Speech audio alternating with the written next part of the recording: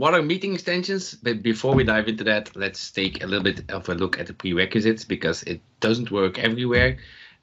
First of all, you have to, I will show you in a little bit, invite people in the meeting first. Otherwise, there's no way to add a meeting extension or an app to a meeting, actually. It cannot be a channel meeting, and the mobile client doesn't support everything yet. It's on its way, but it doesn't support everything yet. Now, since this is the community call, I wanted to give a little tip how I usually do it, or how it's easy to do stuff. I usually just take a look at, what did Microsoft do? So what's one of the first party apps? That way we can really see, okay, what can we build and how does it work? And can we replicate that for our example? For instance, this one, Forms, works perfectly as a meeting extension. I just took that one to see, okay, what's possible, because you can go through a lot of documentation, and then in my view, it's easier if you just look at it and see what it does. So you can have, let me click here. We can have a quick walkthrough. So you can have a pre-meeting, an in-meeting, and a post-meeting. So as a tab, or in the meeting as an extension. Yeah, this is documentation. I don't know about you guys, but yeah, this for me, this doesn't do anything because I need to visualize stuff. So what I usually just do is just open up a meeting. So let's go to my calendar, and as you like I said, let's just open up this hour. So this is my community call, and as you can see, there's no possible way I can add a meeting extension or an app to this meeting. So if I save this, remember this one, also not that perfect, still no possibility to add somebody. So I will add my favorite person in the world, which is Advantive.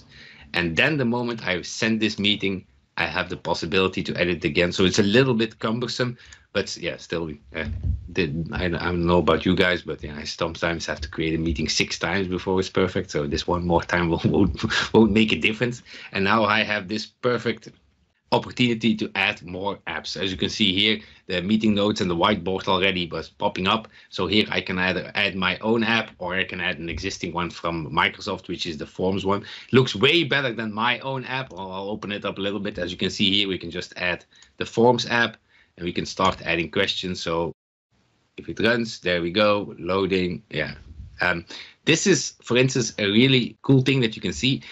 A meeting extension app is just a configurable tab, meaning you need some kind of configuration page.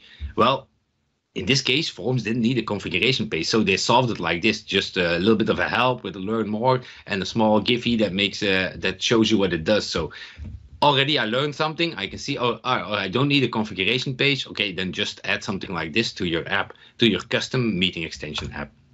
So I save this, and here I can just ask questions, so create a new poll, and this will show up in my meeting, of course. So what do you think about the community call? See if I can type really fast.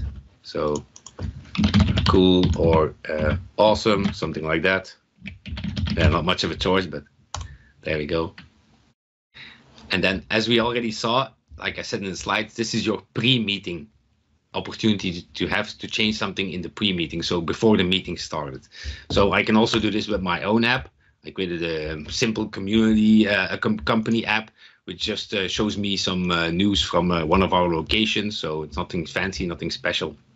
As you can see here, my office location this time is in Europe. So as you can see here, I really have a configuration page. So we need to configure something before we get started. The moment I click submit, I tell Teams, as you can see here, I get my news location, get all the news, and I tell Teams, hey, activate the save button. Same as a configurable tab. So it's nothing new in the meeting extension, just a few gotchas and things you need to know. So here's my own personal app that I built. Let's save this and let's join our meeting. So now I'm going to be in 2 meetings. So let's see if Teams likes that. Let me just make sure that we don't have an echoing sound. You can see my microphone is already not working. Now, in the Teams meeting, of course, we get, because this is the browser, we get a little less functionality. Normally, you get like this cool bar here as well.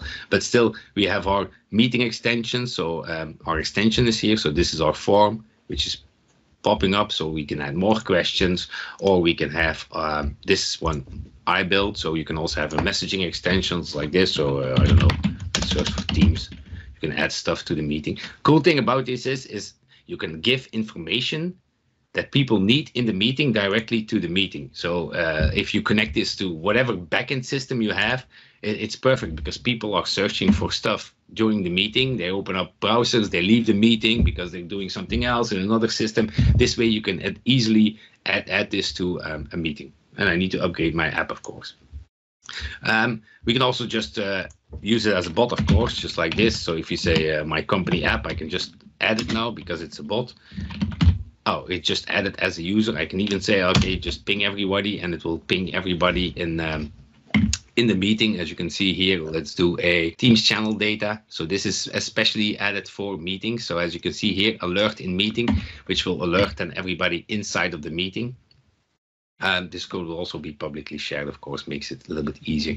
And then everybody will get the Teams community send you a message. Now, because I'm already sharing my screen, you won't see this, but normally you get like this pop-up as well that you especially are notified and you know what's going on. So we can even add, what else can we do? We have our form, of course, but we can add, let's order some lunch. So we also have a pop-up, like I already discussed here. So we have the in-meeting experience, which is a tab, so a side panel, a pop-up, an extension, and a bot. So I already showed the bot and extension. So we can even add a pop-up. Be careful of this, of course, with this, of course, because yeah, if you're in a meeting and you're going to start doing pop-ups, yeah, you don't want to interfere in people's meeting, not too hard. If it's really something that's triggered for the meeting, I don't know, a vote for what you thought of this sprint or something like that, then it's okay, you can do it, but yeah, don't start popping up every 2 seconds a new screen, because people will get very distracted during the meeting. So this is my lunch. So what do I want for lunch? I don't know, my name's Rick, of course. We can also get that from the bot, but this was easier. And let's have a date. There we go. We can just have pop-ups, and you can have an entire flow added in here.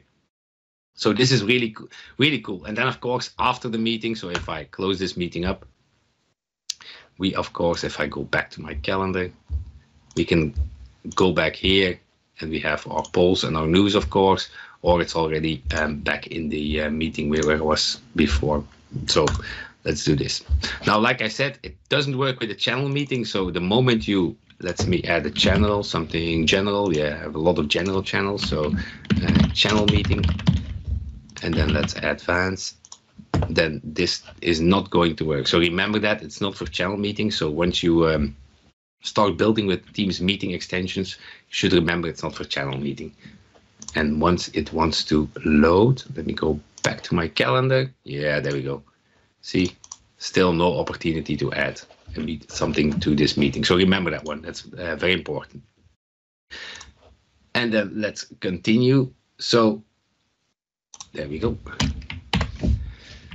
How do we build this ourselves? Well, if you have ever built something on Teams, you know how to do this. It's nothing really new. It's meeting extensions is built on top of known technology. So it's tabs, bots, messaging extensions. So as you can see here, this is my messaging extension. We have our tabs, we have our bots. So it's all known technology that we already seen. The only thing that changes actually is the manifest. So we have a lot of new stuff in the manifest. We have channel tabs, private chat tabs, meeting chat tabs. So this will configure your app to be shown, of course, in which location. So if we go to, there's also a really cool new thing here. So if we go to our manifest, now this manifest is version dev preview still. So that's because I didn't update it yet. It's normally GA. But as you can see here, we have our context. So we already had a personal tab and a channel tab, but we now have also meeting details and meeting side panels and meeting stages. And we also have meeting services, which is coming along. So we can also have a side panel or a stage. And something is also new here, which I also noticed was Teams meeting devices, which is one of the cool new devices that I'm begging my boss to buy for me. But yeah, that's a totally different story. Let's not go into that one. So that was a really super fast overview of the meeting extensions. I'm going to share this code publicly. I'll put it on my GitHub or somewhere. So I want to thank you guys. And this is my GitHub. So just search for Rick van Rousselt. I'll put it there. And that was my name. And I hope we'll see you next time on the community call. Cool. That was really cool. That was really, really good. Don't stop sharing it. No. Okay. So a few pointers, and of course, Thanks for calling out also the limitations which exist right now. Some of the things will be addressed, of course, and there will be new capabilities announced potentially even next week on some of that stuff. So, but it's really good to have a coverage where we show off also what's currently supported and what works and what doesn't work, because that helps then the developers to understand what's possible. So really, really cool. Now, if you go back in the polls or news in here, just a recap and reevaluate or re-elaborate what you showed. And this is basically just a Teams tab, which has been then configured to be a meeting application, right? Yeah, with those meeting, attributes. Yeah, an additional Teams. Yep. Cool. And then the launch button here, what does that do actually? So can you explain how that works?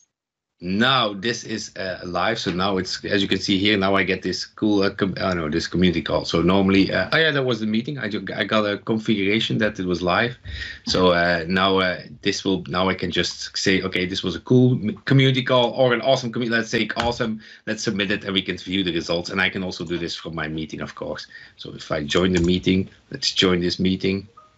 But I already answered it, so I'm not sure if I can answer it one more time. Here it is. But you can, I can do it again. Yeah, exactly. Now it's live. Now we can see it. Yeah.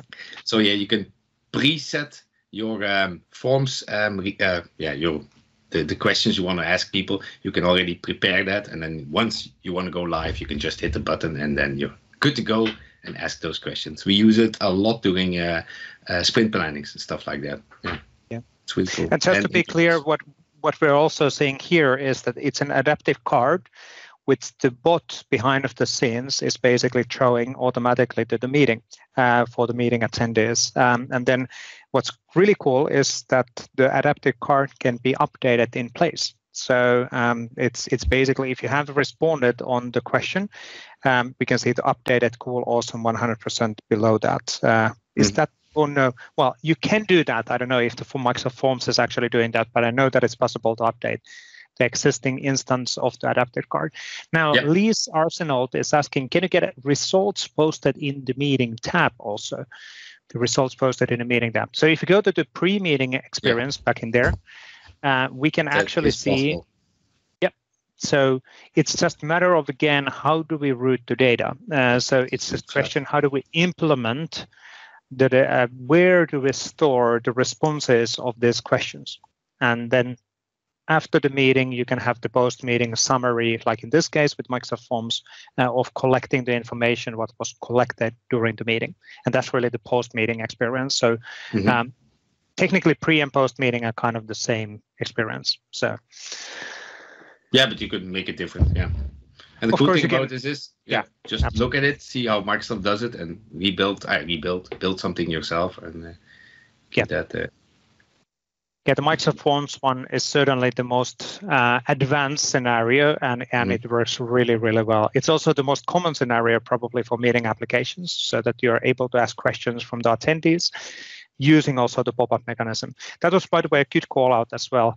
Let's only use the pop-ups when it's actually really needed, because pop-ups basically means that it pauses the meeting, and then people need to actually answer the question. So it might be really annoying if there's a lot of pop-ups during the meeting. Yeah, we had one question they wanted to, because of COVID, people, they have online meetings, but if you have an online meeting with somebody who needs to get paid, it's very difficult. So they wanted to have a pop-up that specifically said you have to pay first, and then the meeting would proceed. So that's actually a cool scenario. Yes, absolutely. And related, by the way, also on the scenarios, please have a look on the M365 Extensibility Lookbook scenarios section. There's actually really cool business to consumer scenarios explained, how banks and financial institutes, as an example, could be using the meeting applications to collect information and have a discussion with the attendees. So really, really cool ideas comes out of those pictures.